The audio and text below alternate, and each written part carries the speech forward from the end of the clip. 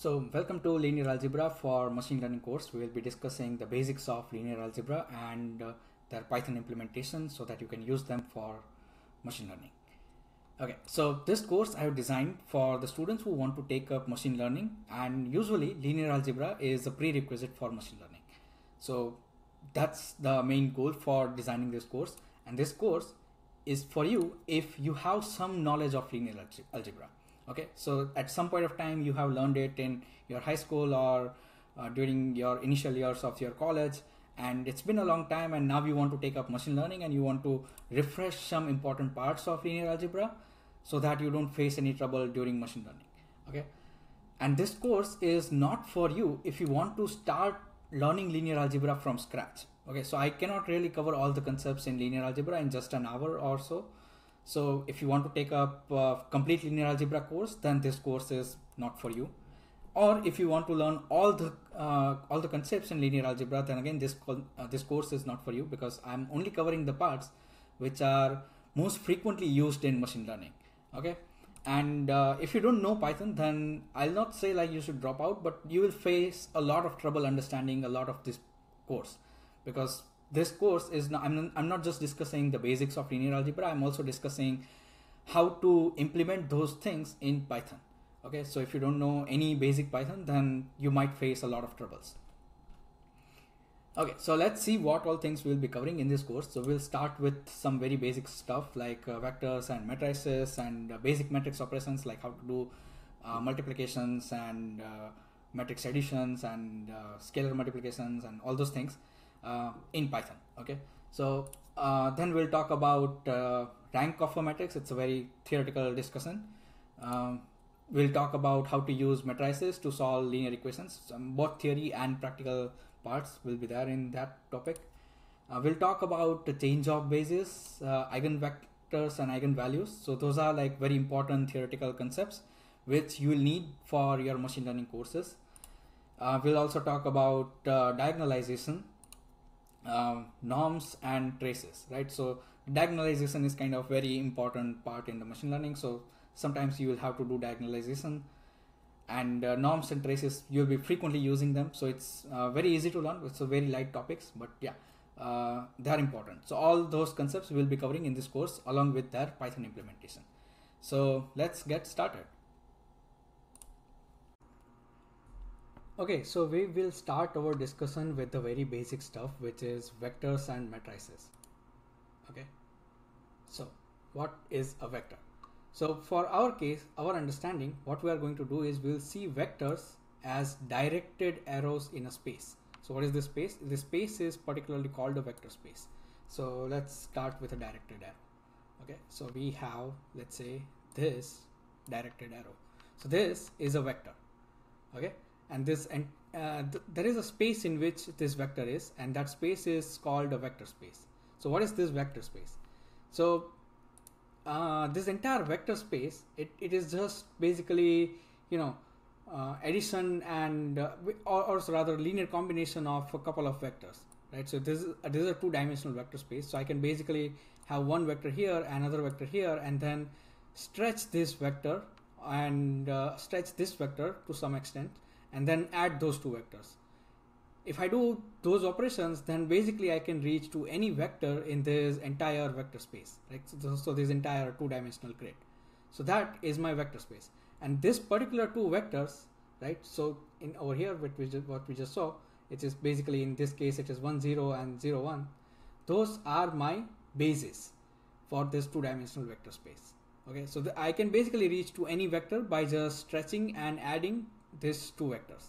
So if I had to reach this vector, then what I'll do is I'll just simply stretch this vector up till here and stretch this vector till here, and then add those two vectors together, and I'll get this vector, right? So how do I get this vector? So basically, you know how the vector additions work, right? So it is when I put one vector, I want to add one vector to the other vector. It's simple as just putting the tail of this one vector, one of those vector on the head of this first vector, and that's it, right? So you will basically land on the vector addition part, right? So that basically is the vectors and the vector space. So of course you probably know about what vectors are. This is just to make the understanding slightly more clear. Okay, so now that we know about what vectors are and what the vector space is, so what exactly are the matrices? So matrices are a linear transformation of this vector space. So what do I mean by linear transformation? So earlier I had a vector space which was basically defined by these two basis vectors, right? And you know that I can basically have any kind of basis, right? So I can even have a completely different basis, let's say something like this and something like this. Even with these two vectors I can cover every vector in the vector space. So this is also a valid basis. So matrix is something that is going to transform my entire vector space into something that is another vector space which is represented by another set of vectors. In a way we can even see that, like, okay, I'm transforming this vector, this first basis vector, into this vector, and transforming this other vector into this vector, right? So it is basically I'm stretching and doing some rotation of these vectors, and I'm obtaining a completely new vector space. So those kind of transformations are linear transformation. So what I'm allowed to do is I'm allowed to stretch any vector, or rather stretch the entire grid line of this vector as much as I can, as much as I want, or even squeeze it if I want, as long as every grid line is equally stretched or squeezed. Okay, so that's what I'm allowed to do. And the other thing that I'm allowed to do is I'm allowed to rotate it, right? So I can I can rotate basically this basis vector to some other vector, and I can obtain other set of vectors. What I'm not allowed to do is I'm not allowed to transform the origin, right? So the origin remains the same. So here I'm allowed, let's rather, I drew it over here, but let's just say that this new vector space is right here, right? So this is something that the matrix can do, right? So it transforms this one to this one and the second one to this one, right? So this is what I'm allowed to do. So the origin remains at the same place. Origin doesn't move. Okay, so that's basically matrices, right? So what exactly is this matrix? So it's basically I can see that each column of this transformation, right? Each column of this matrix is basically the transformation of the basis vector of this vector space, right? So for what kind of transformation am I talking about when I'm talking about this kind of new representation? So it is kind of very easy to find out, right? So it is basically saying that my x-axis went to, let's just say this is 4 and this is 2. So my x-axis went to 4 and 2, and my y-axis, so x component become -1, y component remained as it is, so y component is still 1, x component over here, let's say it is -1, so this is -1. Okay, so this is this matrix transformation, which is transforming this vector into this one and this vector into this one.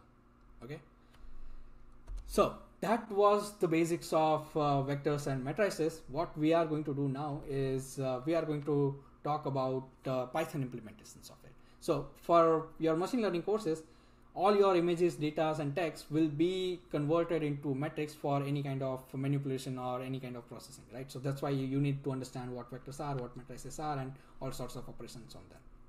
Okay, so when it comes to implementing all these things in Python, so it's very simple, right? So first of all, we are going to need some functions. So we are going to use bunch of libraries. So one of them is NumPy.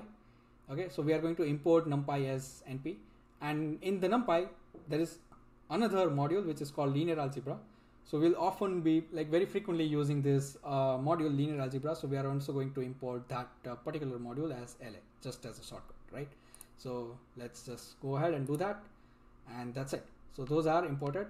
So now that we have imported all those things, so defining a row vector is kind of very easy. So what we need to do is numpy.array. So numpy.array will basically define a row vector. So here I have defined a 2-dimensional row vector, but you can actually define a row vector in just 1 dimension also. the reason why I defined it in 2 dimensions is so that I can show you the shape of it, right? So this is the way you show the shape of it. So I'm defining it a row vector, which is basically like it is going to look like this, and I'm printing it, and I'm also going to print its shape, right? So the shape is 1 cross 3 because that's how the row vectors are defined. The column vectors shape would be 3 cross 1, right? So that's what we are going to do next. So there are a bunch of ways to define the column vector. So one of the ways that you define a row vector and then take the transpose. So how do you take the transpose? Is just do dot t at the end, and if you do that, this is what you get it, right? So it is again like a 2-dimensional column vector, which is 5, 7, 9 over here, and the shape of this vector is 3 cross 1. So instead of if you don't want to take the transpose, you can actually even put this directly in the numpy.array function, right? So in over here in the 2 brackets, if you write your brackets like this, then also it's a column vector. So that ends our topic on vectors and matrices. Let's move on to the next stuff. Okay, so the next topic that we are going to cover is a bigger topic. It's a matrix operation, but it's kind of very easy topic. So mostly we will be focusing on the Python implementations of those different types of matrix operation. So let's get started. So how do you define a matrix? So a very simple way is the way we define the vector is numpy.array, and then you put the 2-dimensional vector. So if you want to define 2-dimensional vector, right? So the 2-dimensional matrix. So this is how you can define the matrix. If you want to define a matrix which has all the entries as 1, so you can actually do it with a particular function which is called numpy.ones, and then just pass the shape of the matrix. So here I'm passing 3 by 3, and it will fill it up as all the, it will be exactly look like this type of a matrix, right? So let's try to see. So as I said, it is a 3 by 3 matrix filled with all ones, and the shape is 3 by 3. Okay, so let's define another matrix, which is matrix B, which is 2, 4, 6, 2, 4, 6, 2, 4, 6. This is how it's done. So the scalar matrix multiplication is the very easiest thing to do. All you have to do is just wherever you have stored the matrix, you just multiply it with a scalar, right? So phi, the way you usually multiply scalars, that kind of also works for the matrix, right? So the result will be this phi multiplied to each and every entry of this matrix A, and all the entries will be phi, right? So that's what we want. That's basically the scalar multiplication of the matrix. Now matrix addition is kind of very simple. So we can basically add matrices as long as they have the same shape, and by adding their corresponding elements, right? So this is how we do it. So if you want to add 2 matrices A and B, then each entry will be the corresponding entry in A plus the corresponding entry in B, right? So it's also as simple as doing the scalar multiplication. All you have to do is just matrix A plus matrix B, right? So this Python will figure it out that both of them are numpy arrays of equal shape and everything, and it will do the addition for you. So the first matrix was all ones, and the second matrix was 2, 4, 6. If you just add them together, then you get 3, 5, 7. Okay, so that was the matrix. So I think we have already seen how to do the transpose for vectors, so it also kind of works for matrices, right? So here we have 4 by 3 matrix, and the transpose, the way I can take it is just apply dot t at the end, right? So that's how you take the transpose. So I'm going to print the matrix A before transpose and its shape, and then after I'm going to print the transposed matrix later on, right? So right there. So initially it was 1, 1, 2 and 3 were in the rows, and after the transpose they become the columns, right? And the shape was previously 3 by 4, now it is 4 by 3. So that was matrix transpose. The matrix multiplication, probably you have already seen this before. This is how you define one entry for matrix multiplication. And how do you do it? It's basically this entry in the row will multiply it with this entry in the column, and then this entry in the row will multiply with this entry in the column, and that's how you obtain the first entry in the resultant matrix, right? So probably you have already seen how to do the matrix multiplication, and of course, like, it is not as simple as doing just multiplication. Over here you need to use this dot function. So you use this numpy dot dot, so it's basically a dot product of these two matrices, and that will give you the matrix multiplication. Of course, you need to make sure that the shapes are kind of correct. So if over here I have a matrix A which is 3 by 2, and here I have another matrix B which is also 3 by 2, and the shapes are not compatible here, right, for matrix multiplication. So when we have matrices, we have over here 3 by 2, and the other matrix also has 3 by 2, so these shapes are not compatible for direct dot product, right? So this entries needs to be same. So here it is 2, here it is 3, and if I try to do the matrix multiplication, I'll hit an error. So that's why this entire code block is in a try and except kind of block, right? So let's see. So when I try to multiply this matrix A and matrix B, which has say 3 by 2 and 3 by 2, then instead of getting the result, so this is where when I try to multiply, I hit an exception and I end up printing the shapes are incompatible for matrix multiplication. Okay, so matrix vector multiplication also like the same thing. The way you do matrix, you can also do the matrix vector multiplication. It's again like the exact same function, dot function. So here I have a matrix A which is 4 by 3, and I have a vector B which is 3 by 1. Okay, so this shapes are kind of compatible because 4 by 3 and 3 by 1, so 3 is common between them, right? So here you see that. So that will result in a 4 by 1 vector.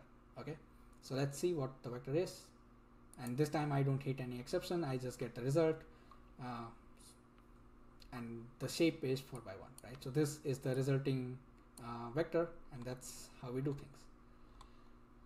Okay, so the last topic is the random matrix. So a lot of times you will need to initialize matrices in machine learning. So a good way to initialize things is initialize the matrix with a random matrix, right? So we already saw how to define matrices which has all entries as ones, and this is a particular function which is numpy.random.rand, and it will take the shape as the argument, and it will give you a matrix which has of this particular shape. In this case it is 3 by 2 filled with all the random entries. So random entries are between 0 and 1s, right? So this is one of the way to define a completely random matrix.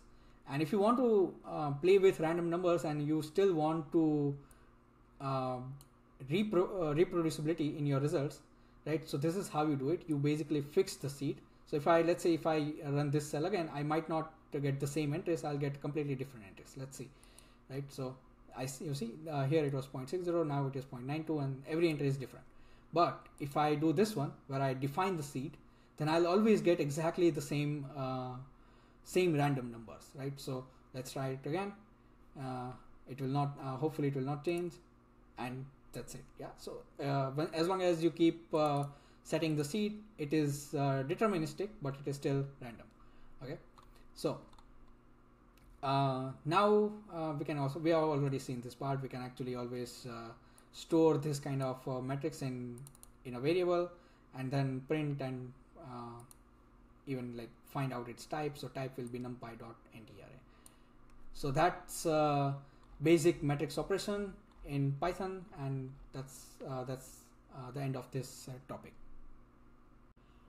Okay, so next we are going to talk about rank of a matrix. Okay, so we have already seen that a matrix is a linear transformation of this entire of our entire vector space, right? So sometimes the matrix can transform the entire vector space into a lower dimensional vector space. So let's see an example. Okay, so let's take for example this matrix, which is transforming our x-axis basis to 2, 4 and y-axis basis to 1, 0, 2, 3, 6.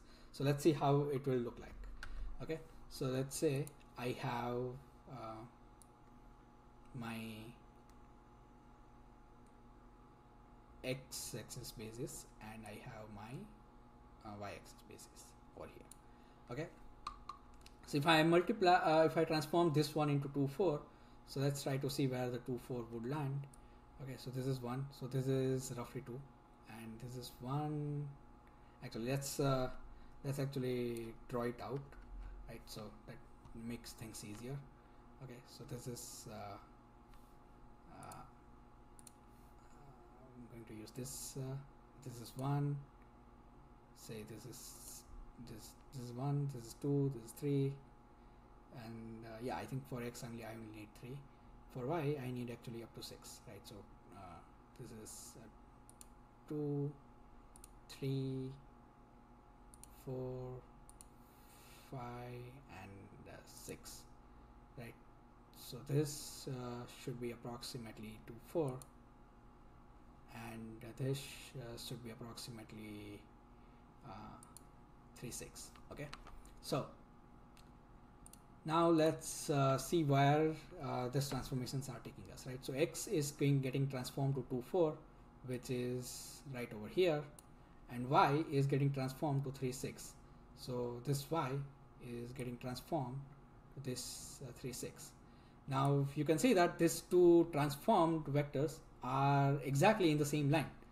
So if I add and multiply, if I stretch these vectors and add them together, I can only get points which are already on this line, right? So I, for example, cannot really get a point which is over here, right? So no matter how I stretch these two vectors and add them, I'll only get points which are over here, right? So on this line, or sometimes even the negative parts. So this entire matrix has transformed everything into a one-dimensional vector space, right? So that's why it is called matrix with rank 1. Okay, so we can see another example where we have kind of a similar transformation, but here it is transforming x to 2, 6. So this is roughly 2, 6. Let's draw it out here, right? Over here, yeah. And the y-axis is going to 3, 4, right? So this is roughly where the 3, 4 is. So here it is 3 and here it is 4, and yeah, so that's 3, 4, and you can see that this blue transformation is still a complete vector space, right? It's still a two-dimensional vector space. So if I stretch these two vectors and add them, I can still cover every point in this entire grid line. Okay, so this is still a vector space which has dimension 2. So this is why the rank of this matrix is 2. Okay, so and that's what I'm writing over here. So the rank of the square matrix is the maximum.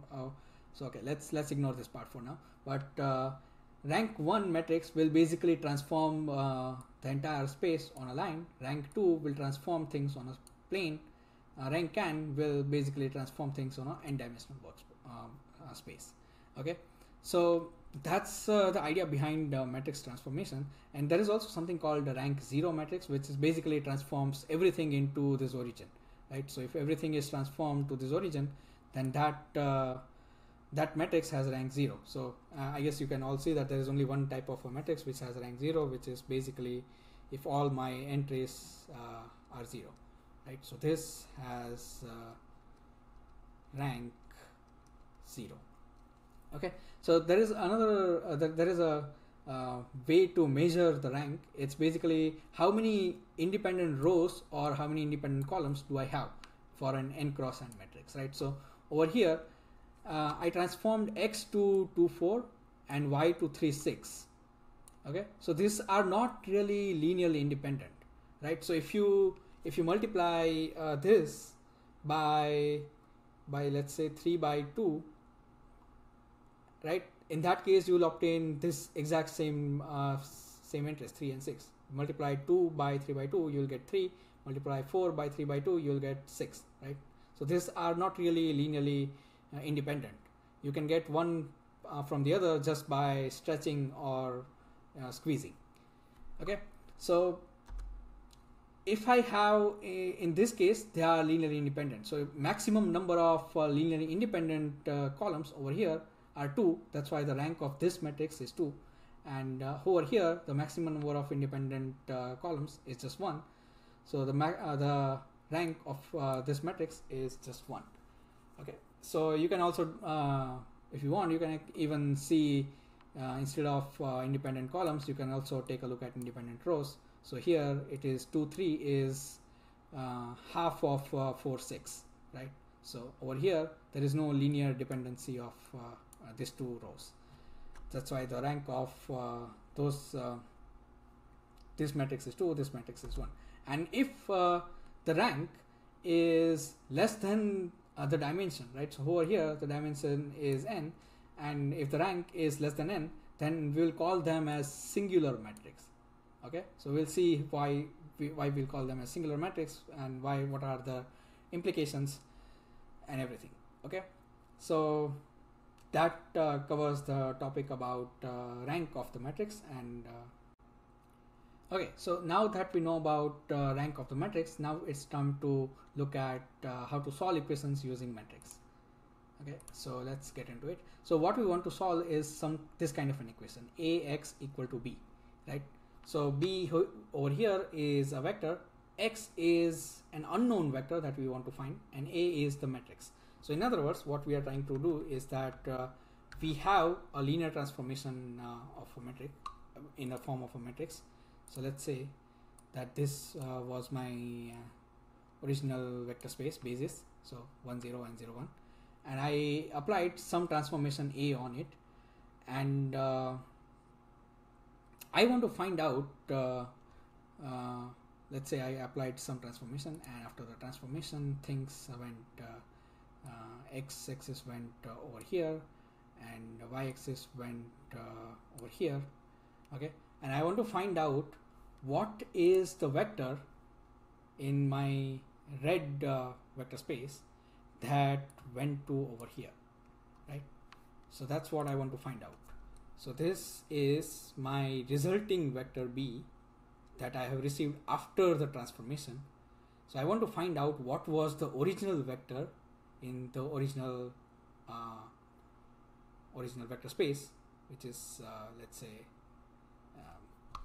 let's use another color, maybe over here, right? So this is the one that I want to find, and let's say this is x. Okay, so this is just for the example. If you apply this kind of a transformation, x might not end up over here, but that's what we want to find out. Which one of this vector will land on to b when I apply this transformation, right? So that's what we want to find out. So in other words, what we are doing is that we are applying an inverse transformation of this original transformation, right? So we want to find out some matrix which will do the inverse transformation. We'll put back this one to this x 1 0 and this one to this 0 1, and if we do that, then we will know that this b will basically land on this x, right? So that's what is solving the equation. So that was about solving the equation, but sometimes we might not be able to have unique solutions for our equation, right? So earlier we saw a kind of a matrix transformation which had a matrix which had a rank which was less than 2, right? So it let's say that everything was transformed into this line, right? So x axis is here, and y was transformed to here, and we want to find out what is the vector that that basically landed over here, right? So over here. So there are many possible solutions over that, because there are many different ways I can actually stretch and add these two vectors which will reach over here, right? So that's kind of very hard to find out the inverse transformation, in the sense that I don't have any inverse transformation of this kind of matrix transformation. Because why? Because it has a lower dimensional vector space. So everything has collapsed to this single space, right? So this could be like this vector, or it could be another vector over here. All of them might land over here. So more than one vector can actually land on this vector, right? So if you want to see it in a simpler example, let's try to do that. So for example, this is my original vector space, and let's say my transformation is very simple. All I do is just stretch the x-axis by 2 times and squeeze y-axis to origin, right? So y is 0, 0. Or let's not actually squeeze the y-axis. Like let's say that yeah, the y-axis is basically squeezed to 0. Okay, so everything is transformed into this. So clearly this vector over here will land on this vector, or not this vector actually. I have to stretch the x component by 2, right? So it will basically land over here, but so is this vector, because both of them have exactly the same x component and their y component is clashed down. So this is also going to land over here, where I just stretched out my x part and collapsed my y part. So which one of these two is my unique answer? So I don't have a unique answer, right? So both of them are valid answer. If you apply this kind of a transformation, then both of these vectors will land to this vector, and that's why my answer is not unique. So in other words, the inverse transformation does not exist. Okay, so that's what we want to study, which is basically like if my matrix A is reducing my rank, like it has a lower rank, or rather in other words, if it is singular, then I may not have unique solutions to this equation. Okay, so if I have a matrix with full rank, in that case I can always find the inverse transformation, and when I can find the inverse transformation, I can just do this kind of algebraic operation where I multiply with the inverse transformation on the both the side, and A inverse A will result in the identity matrix, which is denoted by IN, and on the right hand side I have my vector, right? So A inverse is another transformation which is of the same dimension, and yeah, that's how you get the answer X. Okay, so let's now that we have understood the theory concept, now let's try to do things in Python, right? So if you want to solve an equation with two unknowns, right? So my x will be over here, it is x and y, and my matrix is 2, 3 and 3, 2, right? So this is how I have defined my matrix, which is 2, 3 and 3, 2, and my x vector is a column vector which is x and y, right? So and my b vector over here is 8 and 7, which is again over here it is given like this, but yeah, it's a column vector, right? So this is matrix A, vector B, and now I want to find the inverse of matrix A. How do I find the inverse? It's something that we imported earlier, which is linear algebra. So it is in NumPy, if you recall it correctly, and the linear algebra module has this inv inverse function. If you apply it, it will find the A inverse. Okay, so once you have the A inverse, all we had to do is A inverse times B, which is numpy dot, and that's how you find out the unknown vector, which is x. So if you want to verify it, you can do matrix multiplication over here, matrix vector multiplication with dot, which is matrix A times x, and you will get the answer as B, which is 8, 7. That's what we were looking for. Okay, so that was one way of solving the equation. Let's see another way, which is slightly more easier. So let's say we have an equation with 3 unknowns. So we have a matrix which is 3 by 3 and vector which is 3 by 1. And instead of doing all these operations where I do linear algebra dot inverse and then do the dot product, I can do all of those operations in just single line. I can do linear algebra dot solve and then pass on my matrix and the vector. When I do that, right? Okay, so first I have to do this and then I do this. So then I get my x, right, which is minus 1, 2 and 3, and you can do even the verification, which is a times x, which will give you the minus 1, 1 minus 7 and 5, which was the original vector b. Okay, so we have already seen the limitations for finding a inverse. Okay, this is not getting out correctly. Okay, so if A is n by n matrix, and if the determinant is 0, right? So the determinant is 0, it happens when the A is singular, right? So determinant of the matrix, what is it? Basically, it is the area of the transformed square. Okay, so let's try to understand that part. Okay, so let's say we have this I over here and J over here, and this defines a square, a unit square, right? So it is basically this square. This has area 1, right?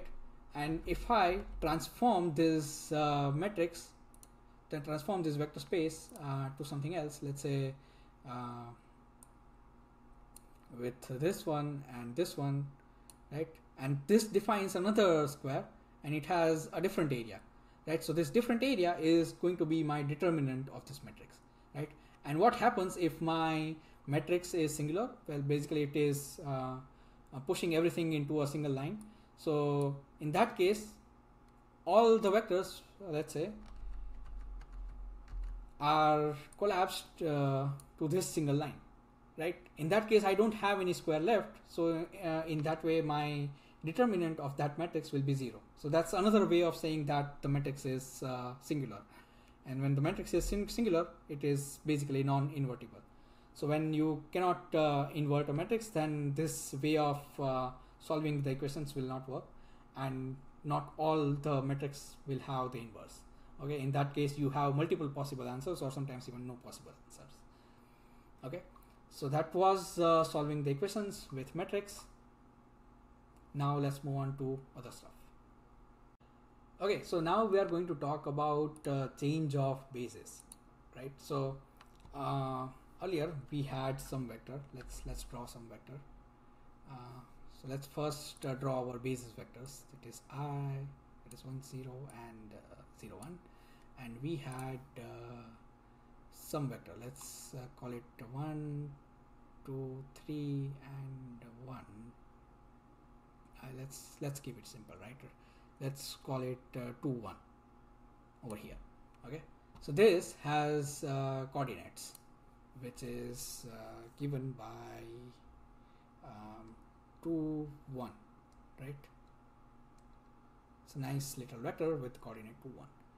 And let's say I want to keep this vector as it is, but I don't want to use this grid lines defined by this vector space, this basis, to define its coordinates. Let's say I want to use something else to define its coordinates. I can always have multiple different bases, right? So for example, let's say I want a new grid space, which is defined by this one, and let's keep the y same, right? This one. In this case, what is the coordinates of this vectors according to the blue basis? It will be, according to the blue one, it is 1, 1, right? It is still the same vector. It's just that I'm using a different basis to define its coordinates, right? And I can do it for many different bases, right? So let's say if I have a completely weird basis, how do I define completely weird basis? That's like, I'm kind of lacking colors now. So you get the point, right? So basically, let's say I have this and this as my basis, then I don't know what the coordinates of this vector in this type of a basis representation. So let's say if you want to find it out, then how do we do that? It's not very hard to do things, right? So it's basically like change of language, right? So earlier we are speaking the language of 1, 0 and 0, 1. Now we want to speak a language of something else, right? So let's take a particular example. Here in R2 I am using my standard basis, which is 1, 0 and 0, 1, and the vector 4, 5 is something that I want to, it's of my interest for this example, right? So it can be written as linear combination of those two vectors, as like I do 4 times this first vector and 5 times this second vector and then add them together, then I get the 4, 5. But let's say if I want to use another basis, which is 2, 1 and minus 1, 0, then how would I represent them as, how would I write them, write the new coordinates of this 4, 5 vector? So again, I have to do this thing, like let's say their coordinates are a and b, then it is basically saying that I multiply this first basis vector with a and multiply the second basis vector with b and then add them together and I get 4, 5, right? So it is exactly same as doing this kind of a thing, where this is like a matrix vector multiplication, where the matrix is 2, 1 over here. This is my first basis vector, and the second is minus 1, 0. So it is minus 1, 0 over here. That's my second basis vector, and that defines my some transformation of vectors, and that is exactly multiplied with a and b. And now it is exactly same thing as solving the equation, right? So I can solve this equation and I can get my coordinates a and b. So all I have to do is just find the inverse of this transformation, and once I do it, I just multiply it with 4, 5 and I get 5, 6, right? So you can even verify it that if I multiply this 2, 1 by 5 and minus 1, 0 by 6 and then add them together, I get the vector 4, 5. So that's how you can find the new vector. Like it's basically the same vector, but the new coordinates of the same vector, it will look as 5, 6 if I use this basis system, right? So if you want to remember a shortcut, if you want to move from standard basis system to a non-standard basis system, then you basically define the matrix transformation as of the non-standard basis vector space, and then take the inverse of it and multiply it with the original vector, right? So that's how you find the new coordinates when you change the basis. Okay, so next we are going to talk about eigenvalues and eigenvectors. So what are they? So the concept is very simple. So let's take a look at this matrix transformation. Okay, so let's again begin with our standard basis, which is 1, 0, 0, 1. Okay, and x is going to minus 3, minus 2. So let's actually see where it is going. Okay, so x is going to minus 3, minus 2. So minus 1. Okay, let's actually do the grid lines first, like do the points first. Okay, I should have drawn more space on this side, but okay. So this is minus 3, this is minus 2, and probably it will land somewhere over here. Okay, so now let's see. So my x goes over here, and y basically stays as it is, which is 1, 0. And let's say we have a vector which is 1, 1. Okay, so which is right over here, 1 and 1. And if you apply this matrix transformation, then where would it land, right? So it is minus 3 times 1 and 1 times 1, so that is minus 2. So x component is minus 2 and y component is minus 2 times 1 and 0 times 1, so it is also minus 2. So that is going to land at minus 2, minus 2, right? So that is over here. Okay, so now what is special about this vector is that when I did this matrix transformation, it did not get rotated, it only got stretched, right? So in this case we can say that it got stretched by minus 2, or it basically changed the direction to the completely opposite, and it completely changed the direction, and it got stretched by 2 units, right? So it is still exactly on the same line, right? So let's actually even draw the same line. right? So you can see like this hasn't been rotated. So this vector 1 1 was in this line before, and it is still in the same line. So that's a special type of vector which we'll call an eigenvector.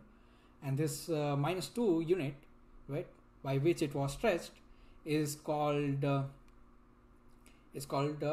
eigenvalue for this eigenvector, right? So this is not a unique eigenvector. Like, there are many possible eigenvectors. In fact, like, every vector on this line is an eigenvector, right? These vectors will only get stretched when I apply this transformation. It will never get rotated. So this will never happen. Like, so for example, let's say if I had a different vector, let's use the green color only. Okay, so let's say if I had this vector, then this might not remain on the same place. So what is this 2 1, right? So if I move over here, if I had 2 1, then it will go to -3 times 2, that is -6, and let's actually write it down. Okay, it is easier. So if I had a vector which is 2 1, and if I multiply it with this matrix, then it is -3 times 2, that is -6, and 1 times 1, that is 1. So that will go to -5, and this one, the second coordinate, will go to -2, right? So -2 times so no, not -2, it's -2 times 2, that is -4, and 0 times 1, that is 0. So it will go to -4, right? So -5 -4. So here it is 2 1, and over here it will be somewhere it is -5, and somewhere down the line it is -4, and you can even see that it is completely going to be a completely different angle, right? So it is no longer the same line. The same line would have been over here or somewhere else, right? So somewhere over here.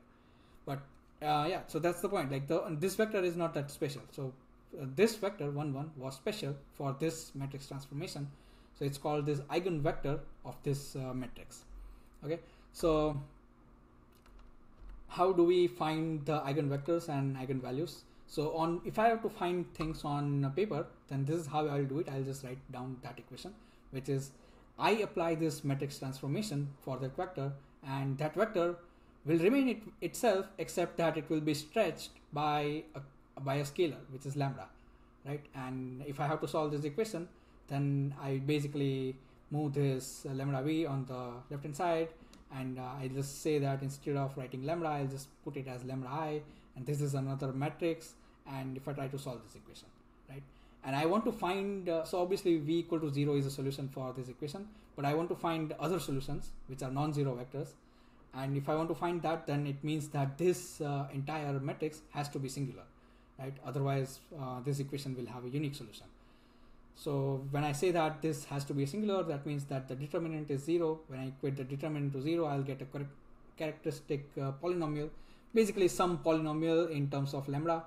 And when I solve it, I get different values for lambda, and then I put it back on this equation, and I find a bunch of vectors that are satisfying that kind of an equation, right? So that's like the normal procedure.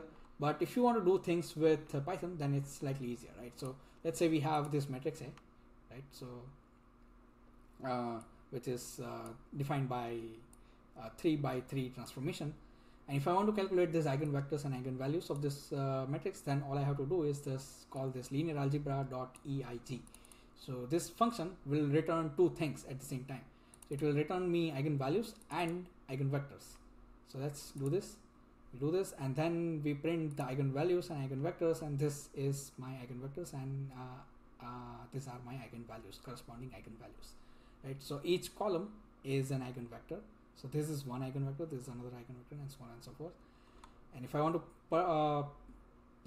take a look at the particular one, so I just I can do it just by doing this, where the column is 1 and the rows are all the rows, then yeah, that is this one, right? So this is -0.5585, -0.5585, and 0.6126, so on and so forth, right? So we can even verify it, like if you do this part, which is A times V. So this is matrix A times that vector V. So for this one I'm taking the very first eigenvector, which is this one, right? So eigenvector 0. this gives me this minus 4.4, minus 4.4, and minus 7.02. On the right hand side, we have this lambda times v. So the corresponding lambda over here, it was 9.38, right? And if I multiply this 9.38 with this eigenvector, then I get the same answer, right, as here. So that was eigenvectors and eigenvalues. See you in the next videos.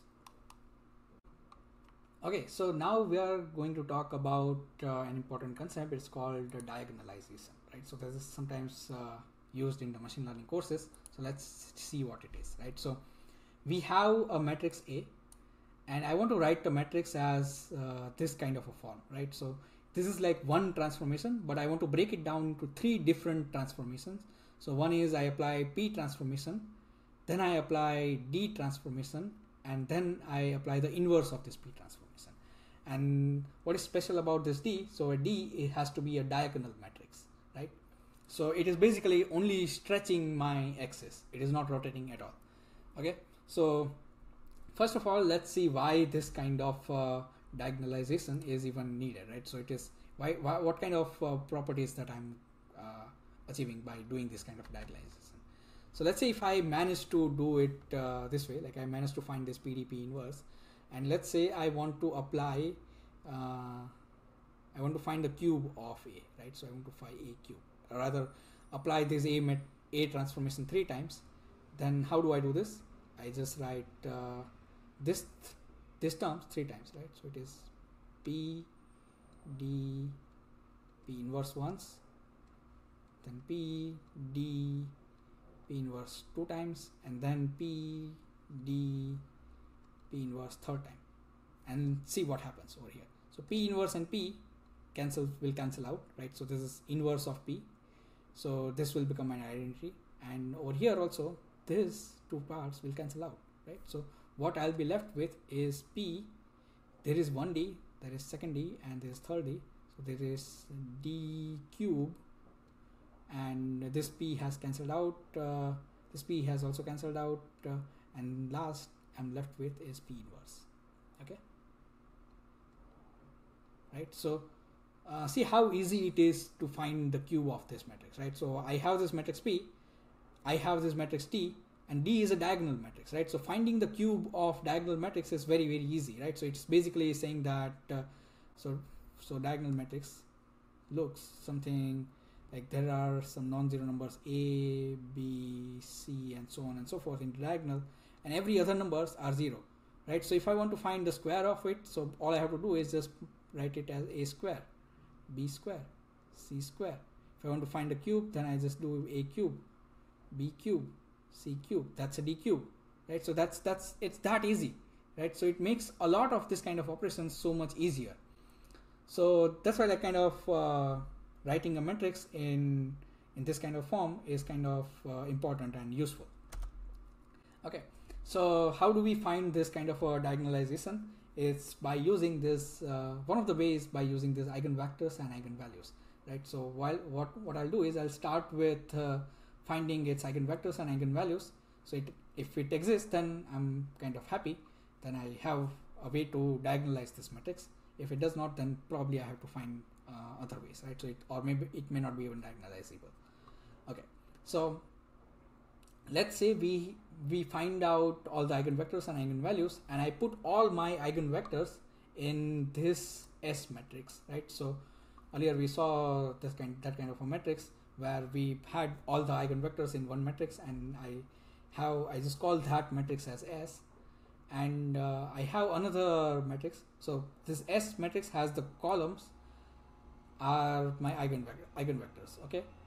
And the corresponding eigenvalues, which are lambda 1 to lambda n, let's say it's an n-dimensional space, those are in the diagonal of this this capital lambda matrix. So how does this lambda matrix look like? Capital lambda, right? So this lambda is basically the first entry is lambda 1, the second diagonal entry is lambda 2, and so on and so forth, right?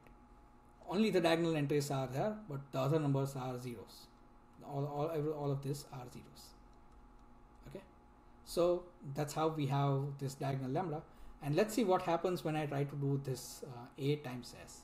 right? So A times S is basically saying that I have this A, and what is S?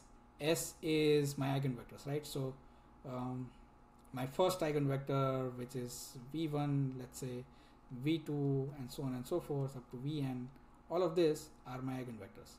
So A times S is this A times v1, which is let's actually call them s1, s2, right? So to make things more clear, so I have written over here s1, s2. So let's call them s1, s2, and sn. Okay, so since these are my eigenvectors, A times s1 is same as lambda times s1, because lambda was the corresponding eigenvalue. So it is A times s1 is same as lambda times s1, A times s2 is lambda times s2, and so on and so forth. So what I got over here on the right hand side is same as s times lambda, right? So you can also call it s1 times lambda 1, because lambda is a scalar, so you can put it on either side. And this is exactly same as s times lambda, right? And now that we have this equation, right, and let's say my s is also invertible, right, which usually is, that's I'll choose my eigenvectors which are orthogonal, so they are all linearly independent and everything. If that is possible, then I can find an S inverse, and when I find S inverse, I just multiply both sides with S inverse. Then over here I'll be left with A, and over here I'll be left with S lambda S inverse, which is in the same form, like here, right? So S is my P, lambda is my D, and S inverse is my P inverse. So I have found a diagonalization using eigenvectors and eigenvalues. Okay, so now we have mostly covered all the hard topics. Now let's talk into some lighter topics. So one is about norms. So we are only going to talk about vector norms. Okay, so norm of a vector is, in some way we want to find the measure of the magnitude of vector, right? So that is done by measuring its norm, right? So usually we will do it to evaluate the error of a model, which is like sometimes we want to use it for that, and a lot of times for other kind of stuff also. For example, if you want to do some sort of regularization, then also we can do norms, right? So over here I've written it is also used in the regularization process, right? So how do we find the vector norms? So one of the way is P norm, which is defined like this, right? So there are many different types of norms that we can define, but we are going to focus on this kind of a P norms, right? So it is, what it is doing is that every entry of this vector, it is raising it to the power P, the absolute values of that entry to the power P, then add all those raised power numbers, and then take the pth root of that entire number, right? So that's the standard way of finding the P norm. Like, so if you have P equal to 1, then you'll be left with adding up all the individual entries. So for example, if you have a vector which is 3, -2, 1, right? In that case, its one norm will be 3 + 2 + 1, that is 6, right? And if you have a vector which is say 4 and -3, and let's say if you want to find a 2 norm, right? So what you will do is take the first value, which is 4, take the power P equal to 2, right? So 4 square is 16, and then the second number is -3, -3 square is 9, so this is 25, and then take the square root of this, right? So take 1/2, so that you will be left with is 5, right? So if you have 4 -3, then its 2 norm is basically the length of the vector, which is 5. You can actually find the 2 norm just by doing this x transpose x, right? So that's also another way of doing P2 norm. So P equal to 2, that norm is also called the Euclidean norm, and it's basically the Euclidean distance from the origin to the point identified by that vector, right? So having said all those things, let's try to do things in Python. So let's say we have a vector which is 4 -3, right? So if you want to find the L1 norm, then you can do this linear algebra dot norm function in linear algebra, and then pass on this vector and pass on the p value, which is 1, right? So if you do that, then you get the L1 norm, which is 4 and 3, 7. And if you want to find the L2 norm, so it is, you don't even need to find, you use the same function, but you don't really need to pass the second argument, which is the p value, because by default it is L2 norm. Okay, so if you do that, you find the norm, which is 5. Okay, so now we are going to talk about the trace operator, right? So what is the trace operator? Trace is basically sum of all the diagonal entries of the matrix, right? So that is how we define trace. It's, you take all the diagonal entries and then add them together, and that's what you call a trace of the matrix. Okay, so how do you find the trace? In Python, you have a matrix and you print the matrix if you want, and then the trace of the matrix is very simple. You just call dot trace on it, and that's it, right? So that's your trace. So if I have this matrix A and I just print it and I just do dot trace, then I get the trace as 5.